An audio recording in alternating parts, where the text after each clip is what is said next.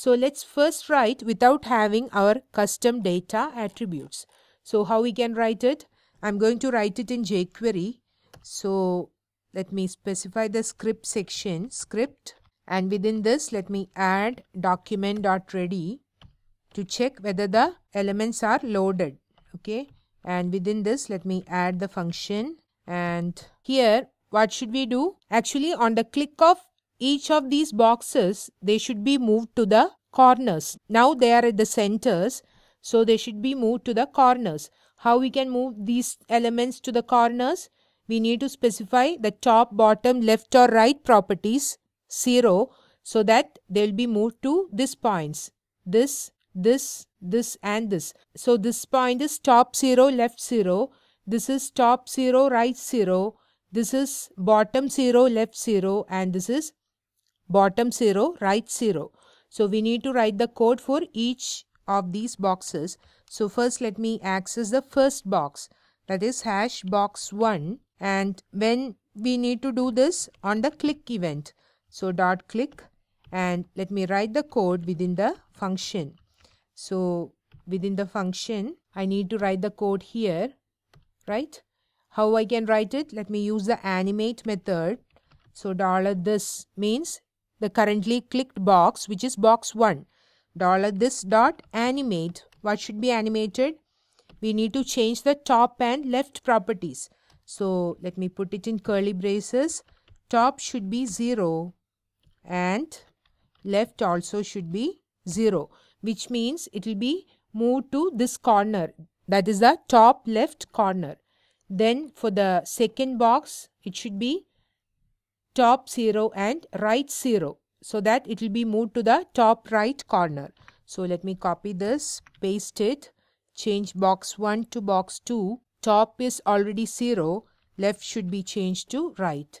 Then for box 3, how it should happen? It will be bottom 0 and left 0, okay, so that it will be moved to this corner, which is the bottom left corner. And for box 4, let me change this to 4, and it will be bottom 0 and right 0. Now let's save this and let me refresh. Let me click. See, it is moving slowly to the corresponding corners. See, now all the boxes are moved as we tried, right? We wanted each box to move to the corresponding corners. Now we had to write this many lines of code to accomplish this.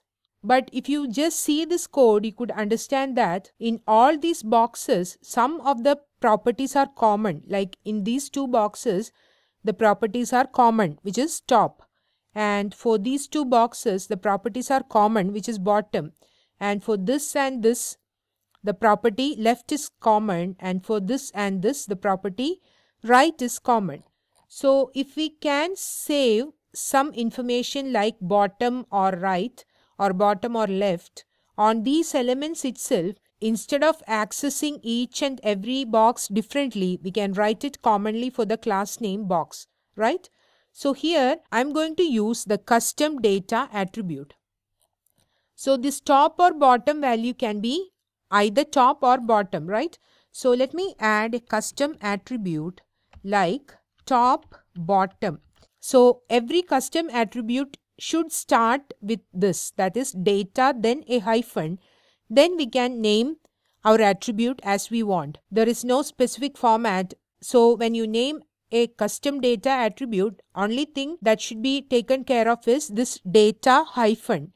It should start with data hyphen, and then you can name the attribute as you want. So here I am specifying data, top, bottom as the name.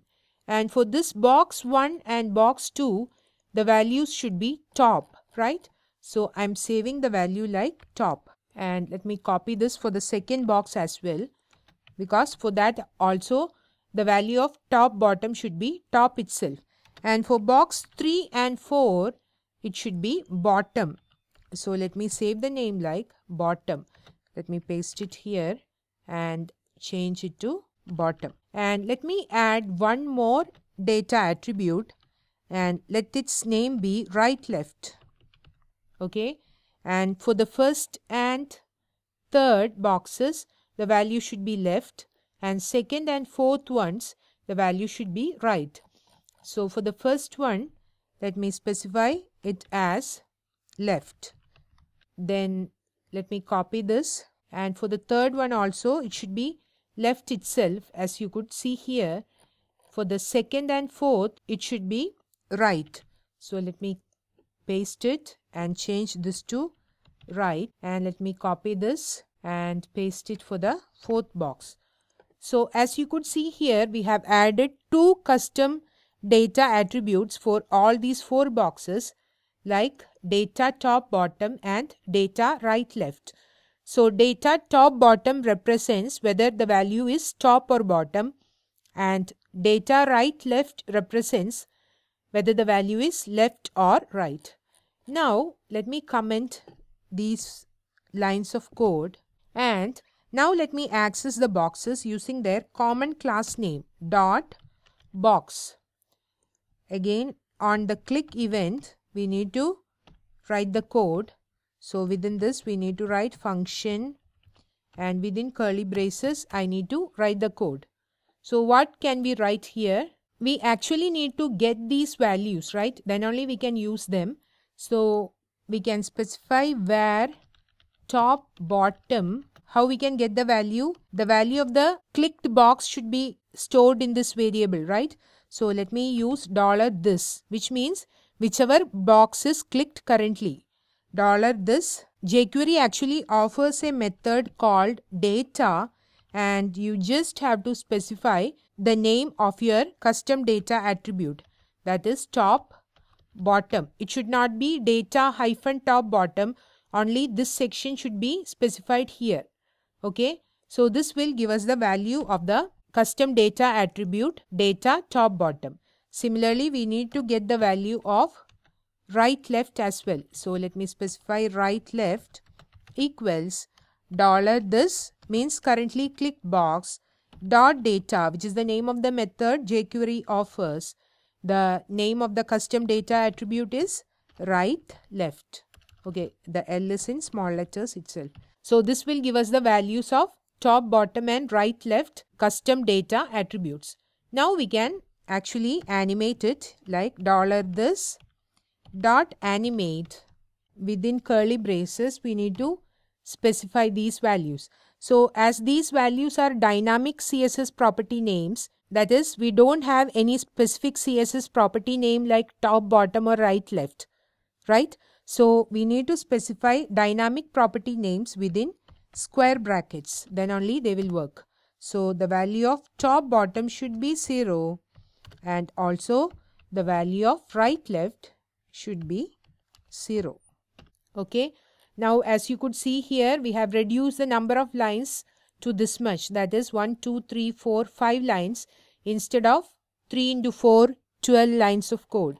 So just using two custom data attributes we could reduce the number of lines of code, and we had to write only a common click event for all the boxes. Now let me save this and let me refresh.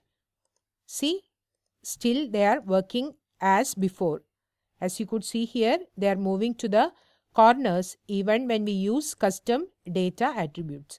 Now here we have actually used jQuery's data method. Suppose we write our code in JavaScript, how we can get the value of custom data attributes? In that case, let me try to alert it. We can access the element, that is, suppose I want to get the custom data attribute value for the first box.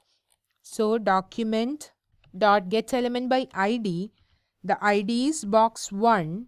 So we have accessed the element. Then I need to specify dot data set dot then the name of the custom data attribute. Suppose I want to get the value of top bottom, then I need to specify document.getElement by ID box 1, which will access the first box, then dot data set, which will store the data attributes of that particular element, dot top bottom or dot right left will give us the value of that custom data attribute. Now let me refresh this. See, we are seeing top here because the value of this attribute is top. Suppose I change this to right left. Okay, let me put a semicolon here and let me refresh. See, it is seen as left because the value of right left is left for the box 1. So when you are using JavaScript, you can access the value of custom data attributes using dataset dot the name of your data attribute, and in case of jQuery you can use the data method. So in this lecture we have seen how we can use the custom data attributes in order to store some additional information on HTML elements. Actually, without custom data attributes you can use more class names like top and left or top and right, like that, but the whole process is much simpler when we use custom data attributes like this. So in this lecture we have tried to move different boxes as we want with the help of custom data attributes offered by HTML5.